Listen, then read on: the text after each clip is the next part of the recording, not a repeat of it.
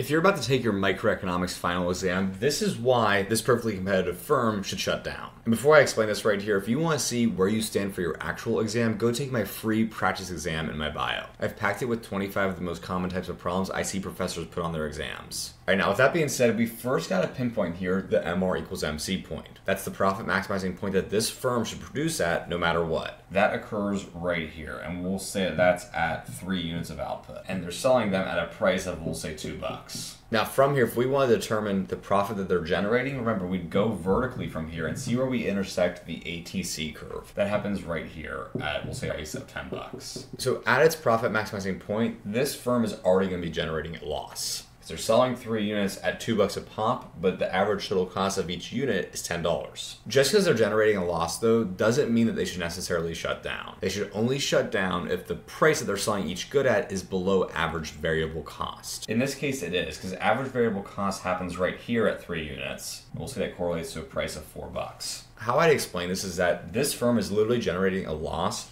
by making the units. Because the cost of goods per unit is $4. Like if we're talking about a lemonade stand, each cup of lemonade, in this case, like the materials to make it, cost $4. But they're only selling them for $2. So literally they're losing money by selling this good without even considering the fixed cost that they're taking a loss on. That being when we add in the $6 to bring in the average total cost up to $10 per unit. So now with this considered, you'd want to temporarily shut down your lemonade stand because you'd be better off by just selling no units and solely taking a loss on the fixed cost here. And I just want to visualize this here with some areas here. This rectangle right here, actually I'll make it in red. This rectangle right here is the fixed cost of our firm. We're going to lose this money no matter what. It has to do with the average fixed cost curve.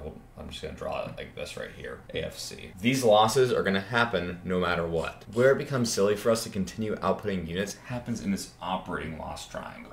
Sorry, rectangle. Because we don't need to lose this money. It's not like it's a fixed loss for us that's going to happen no matter what. We're losing this money by outputting these 3 units. The loss has to do with the cost of goods that goes into producing the units, the variable cost of them. And this is why when price falls below ABC, we should shut down our firm temporarily and wait for market conditions to improve, for the marginal cost to rise above this $4 ABC. It's not a permanent shutdown, it's a temporary one. A firm will only shut down permanently if over the long run, the average total cost is greater than the price. Because in that sense, they just be signing themselves up to lose money if they continue to operate over the long run. All right, with that being said, if you like the way I explain microeconomics and literally need to learn this class in one night, we can do that. Check out the Microeconomics cram kit in my bio. I've packed together all the concepts and practice problems that I'd walk through with you if I were your tutor the night before your exam.